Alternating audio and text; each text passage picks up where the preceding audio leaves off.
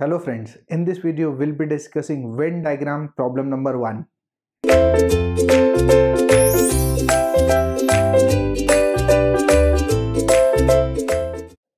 Welcome back friends. Now we'll be discussing Venn diagram problem number 1. Here we need to prove this particular problem, LHS equal to RHS, and we'll be using the first method for proving it, that is Venn diagram. There are actually two methods. There is one more method that we'll be discussing later on. First of all, in this video we'll be discussing this problem by using Venn diagram. So this is a very popular method that we have learned till childhood.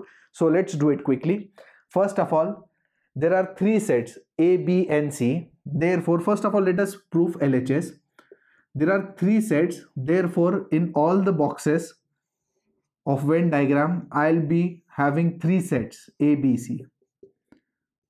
So see the way I am solving the problem.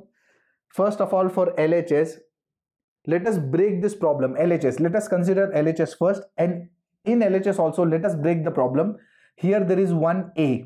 The one element is A. So let's shade A. So this is my A. Now let us shade B union C. So this is basically A.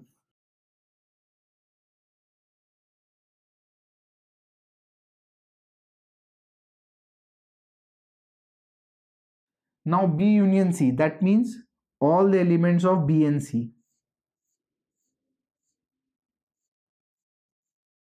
This is my B union C.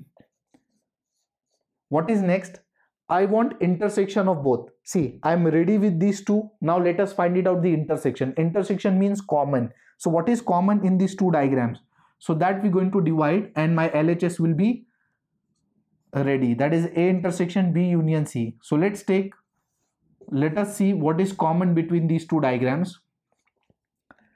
See here, this part is a common, so that will come here.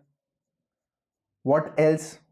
See here, this intersection, this is also common, so this will be shaded. This part is also common, so this will be shaded. What else?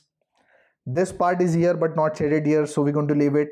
This is going to leave it, this is going to leave it, this is going to leave it. So this is your result, A intersection B union C. Now we're going to write it down RHS.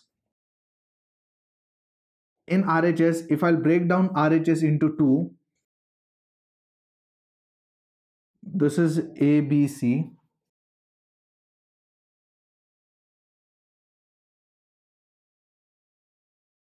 ABC. The first bracket is A intersection B.